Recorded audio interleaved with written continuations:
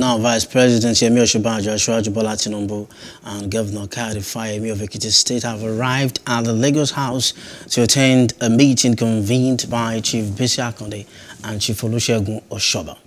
Others of the meeting include the Minister of Interior, Rauf, Ondo State Governor Rotimi Akeredolu, and his Lagos State counterpart, Babajide Sanwo-Olu.